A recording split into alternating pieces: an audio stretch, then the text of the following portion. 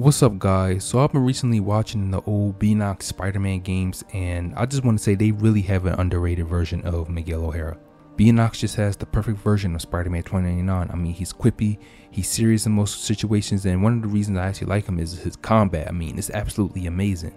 And his suit, I mean, the way the white outline goes up and down his suit and stuff is actually really amazing. Like, Spider-Man Edge of Time is one of the best games ever because it really focuses on him and Peter Parker. That's why I love it so much. Beenox in general made some good Spider-Man games, you know what I mean? Even though people didn't really like the Amazing Spider-Man 2 and the first Amazing Spider-Man video game, I really did like those games. And yes, I do know Beenox does use repetitiveness, like with the stances and with the fighting moves and with the swinging. I do know they do that. But besides all that, the stories and everything are good within the games. Sometimes I wish I could go buy a PlayStation 3 and just relive these memories again, playing Spider-Man 3, Spider-Man 2, The Amazing Spider-Man, Spider-Man Shattered Dimension, Spider-Man Edge of Time. I just love those games.